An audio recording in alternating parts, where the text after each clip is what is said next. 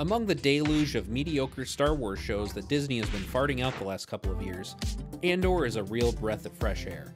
It's amazing how far having an actual story written by intelligent people with something to say and that fits in with the established universe will get you.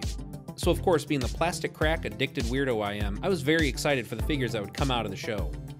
Here are 3 that I've picked up so far: the Ferrix Imperial Officer, Cassian Andor, and Luthen Rael. Let's start with the Officer. He's in El Clasico plastic full packaging.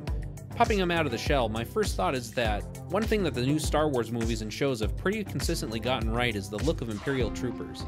They have the Taco Bell-like ability to take the same few pieces and make cool looking stuff with it. Case in point, this figure has a lot of similar or reused parts from the Mimban Han Trooper from Solo, which makes sense considering they're both regular non-Stormtrooper cannon fodder type guys. He comes with the standard E11 Stormtrooper blaster and this removable helmet with separate goggles. This gives you some ability to give them some variety if you army build him. Taking the helmet off to look at the head underneath. Hey look, it's this guy! I scrubbed through all the scenes I could find on Ferrix with Imperial troopers and couldn't find this specific guy. It's funny to me that they would spend all the effort to make this random guy look so good. Moving on to the articulation, he has all the standard movement you'd expect from a trooper. The joints in his legs were kinda stiff though, so I had to heat him up a bit in some warm water. The Polynesian spa. Much better. Overall, it's a pretty neat figure, way better than I was expecting. There is no way it was worth the original price Target was charging for it when it came out.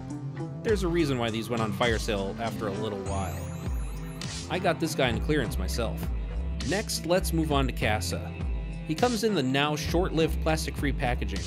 Inside, we have him going mummy mode in his cardboard sarcophagus. And inside of the paper pyramid, they buried him with one accessory, his Briar Blaster. Shout out to Kyle Katarn. They gave him 2 trigger fingers so he can hold it in either hand for maximum murder action. He also has all the standard articulation you'd expect from Black Series. Theme today seems to be stiff knee joints though. Like a Twitch streamer when the rent is due, into the hot tub he goes. I'm just a tourist!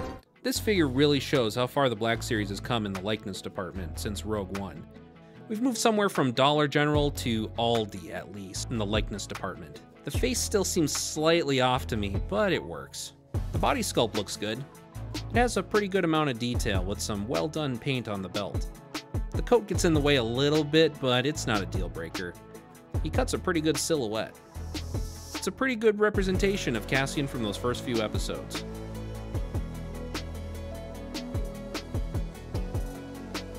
And finally, here's one of the breakout stars of the show, Luthen. I think they really killed it on the likeness here. Looking at him in real life, it looks like a little version of Stellan Skarsgård. Finally. The paint looks pretty good. Nothing special, but not bad. It would have been nice if they had a swappable hood that he could put up so he could go stealth mode. He also had the stiff joints in his legs, so he got the old dipski in the drink too. Everything! There, now we can recreate some of the iconic scenes from the show. Like this one. Or even this one. Stop! Hammer time! For accessories, he comes with his little shoot and his emotional support too. There's a little curly knife inside, which I'm pretty sure didn't show up in the show at all, so this figure is now non-canon. Here he is next to the Rogue One version of his best pal, Saw Gerrera. I really like this figure.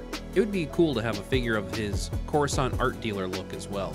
You could give it a removable wig and more of the art pieces from his shop, and the secret radio equipment too. Overall, these are some good figures for an amazing show. At the risk of getting the Pinkertons sicked on me, here's the expected bit that these figures are overpriced and Hasbro is greedy and evil. Which is true. You pretty much need to steal the quarterly Imperial payroll for an entire sector to keep up with these things. But once you get past that, these 3 are pretty decent. Especially if you can get them on clearance. And if any of you haven't watched Andor yet, drop everything you're doing and go watch it right now. So what do you think? Have you seen Andor? The correct answer is yes in the comments. Make sure you like the video, comment, subscribe, maybe check out one of these other videos that are on the screen right now. Let's go.